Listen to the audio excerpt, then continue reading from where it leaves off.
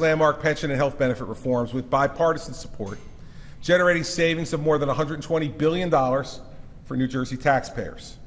In fact, the 2016 fiscal year budget provides a $1.3 billion payment to the state pension fund, which is the largest pension contribution in the history of our state.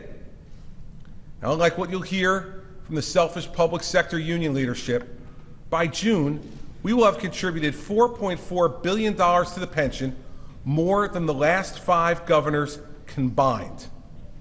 So, here in New Jersey, we've achieved historic reforms, and our state has never been better prepared to face the future.